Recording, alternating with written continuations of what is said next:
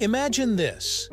You're taking photos on your phone during a trip, switching songs on your playlist, or saving a school project on a USB drive. All of these everyday actions rely on one silent hero working tirelessly behind the scenes: flash memory. We use it so often that we barely even think about it. But without it, modern digital life would basically fall apart. So today, we're breaking it down. What exactly is flash memory? How does it work? Let's unravel the science and the simple brilliance behind the tiny memory chips that quietly run our digital lives, right here on History of Simple Things.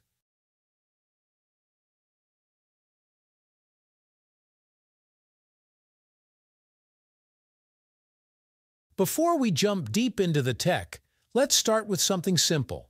Think of flash memory as the brain of your gadgets, but with a twist. It doesn't forget. Even when the power is off, even when the battery is dead, even when your device crashes at the worst possible time, flash memory still holds on to your data. And that ability to remember without power is exactly what made it revolutionary. But where did it come from? And why do we trust it so much with our photos, documents, videos, apps, pretty much everything? Let's break this story down in a way that's easy to follow and hard to forget.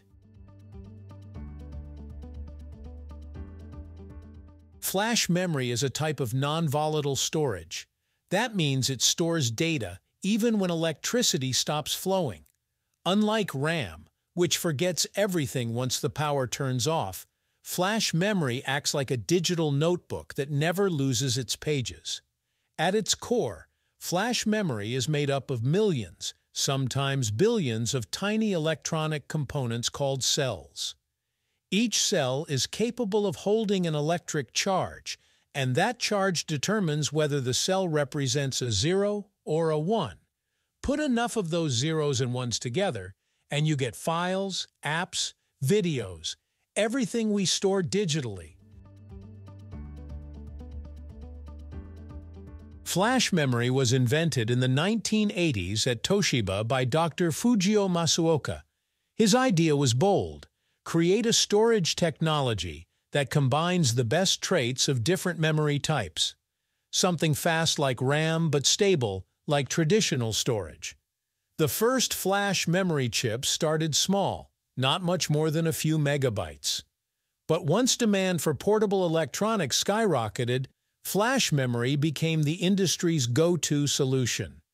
Today, the same concept powers SSDs that store terabytes of data. Let's go a little deeper, but don't worry, we're keeping this simple and human-friendly. Inside a flash memory chip, each storage cell works like a tiny container that can trap electrons. When electrons are stored inside, the cell might represent a 0. When they're not, it might represent a 1. Devices read this information by running small electrical checks on those cells. So whenever you save a photo, record audio, or write a document, your device isn't actually saving the image itself. It's saving a massive pattern of zeros and ones across millions of cells.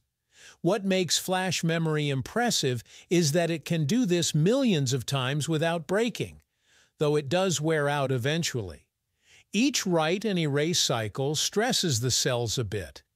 That's why manufacturers design memory controllers that spread the usage across different cells, a technique called wear leveling, to help the memory last longer.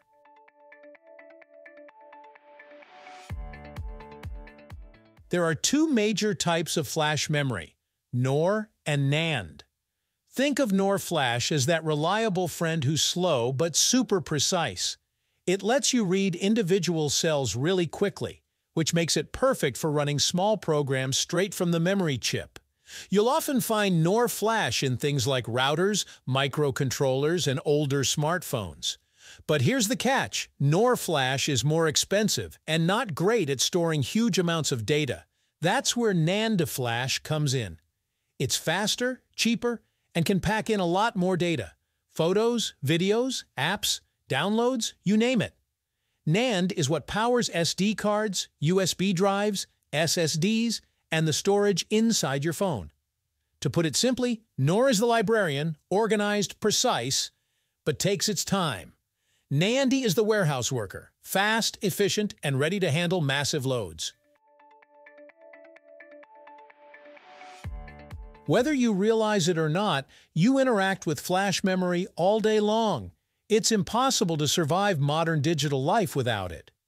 Here are some common places you'll find it. Smartphones. Your phone probably uses NAND flash to store everything, from apps to photos to system files.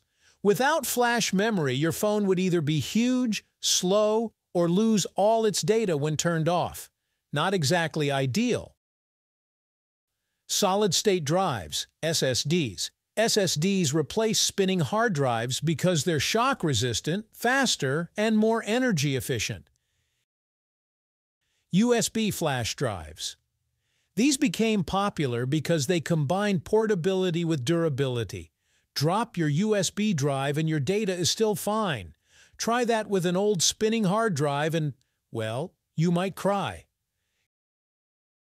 Smart gadgets. Smartwatches, drones, TVs, tablets, basically the entire modern gadget family, depend on flash memory to store user data and run system software.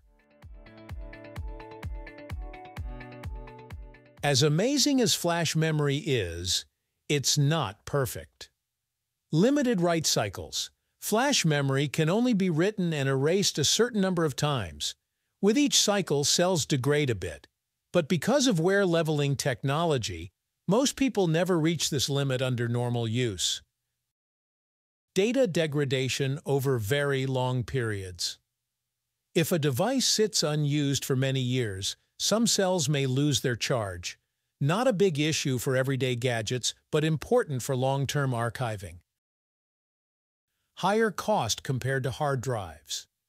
Although prices have dropped drastically, flash memory is still more expensive per gigabyte than traditional hard drives. So what exactly is flash memory? It's the silent foundation of the digital world, a tiny collection of electronic cells that store everything important in your life. It remembers even when your device doesn't. It works fast, lasts long, and makes our gadgets powerful and portable. Every picture, every file, every saved moment, you owe it all to flash memory. Thank you for watching. If you have suggestions for our next video, feel free to share them in the comments below. We'll be sure to give you an acknowledgement for your contribution. If you enjoyed this video, please check out our other bingeable channels. Thank you for joining us on this journey through the history of simple things. Don't forget to like, subscribe, and stay tuned for more stories woven through the smallest details.